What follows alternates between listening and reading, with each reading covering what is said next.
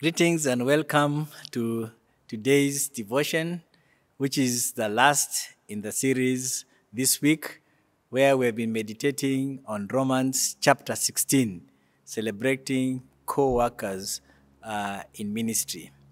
We have seen Paul appreciated and celebrated his co-workers in ministry, a characteristic that is important for all of us in church ministry. So today we close by looking at the last paragraph of this chapter, which indeed is the last paragraph of the letter of Paul to the Romans. And that is Romans chapter 16, verse 25 to 27. And allow me to read it. Now to him who is able to establish you in accordance with my gospel, the message I proclaim about Jesus Christ, in keeping with the revelation of the mystery hidden for long ages past, but now revealed and made known through the prophetic writings by the command of the eternal God, so that all the Gentiles might come to the obedience that comes from faith. To the only wise God be glory forever through Jesus Christ. Amen. This benediction or doxology is the longest found in Paul's epistles. And it starts with, now to him who is able to establish you. That's one end. And it ends with, to the only wise God be glory forever through Jesus Christ. Amen. In between is a summary of the gospel of Christ in evangelizing the nations, which has been his running theme in this letter. So I'd like us to focus on the two bookends, the beginning and also the end of this benediction. So at the beginning, it says, God who establishes his people. So Paul writes, glory be to him who is able to establish you. Other verses put it that glory be to him. My version says, not to him who is able. But what Paul is saying here is that the gospel which God has given him, which he wrote in chapter 1, verse 16 of Romans, that it is God's power to save, is also God's power to establish Christians in the work of salvation. It is through God's power that we are saved. It is through God's power that we are established. And established here means nurturing. Nurturing especially new converts, as well as strengthening young converts, but also strengthening young churches that are growing up.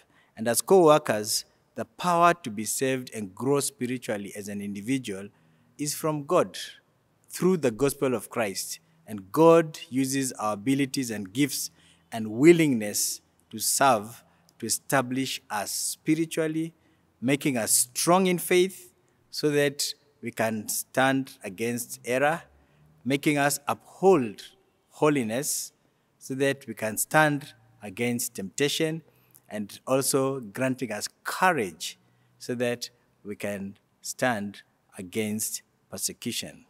It is God, through the gospel of Christ, who grants us, his co-workers, the power to disciple other believers. Yesterday we talked about Paul and Timothy. It is God who only can equip us to do that. And that we do by believing rightly, and we saw that when Paul warned us about false teachers to be vigilant, and also ministering to others in a loving and faithful way. And it's by God's power, through us co-workers, that a caring church is established, one that cares for the family of believers, growing their faith through demonstrating Christ-like attitude and exhibiting genuine love to believers as well as non-believers, so that they can also come and join the fellowship. So the first focus, the first bookend at the beginning is God who establishes his people. And we talk about the only wise God. And the second point is that God is alone wise and glorious. And this is verse 27. God is alone wise and glorious. And This is Paul's conclusion of this great letter, epistle to the Romans. He concludes in praise of God's wisdom.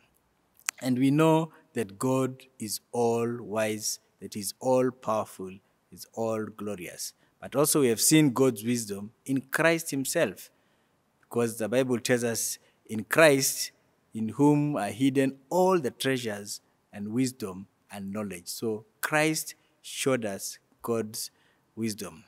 In the cross of Christ, which is foolishness to those who are perishing, but is the wisdom of God.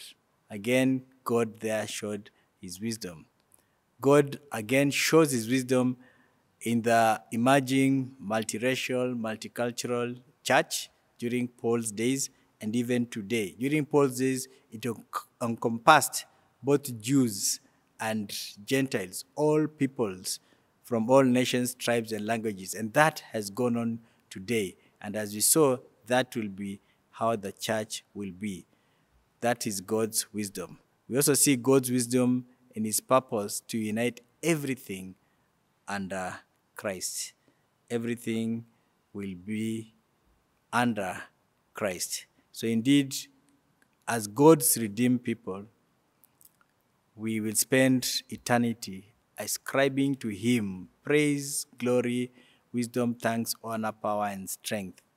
That is, we will worship Him for His power and wisdom displayed in saving us.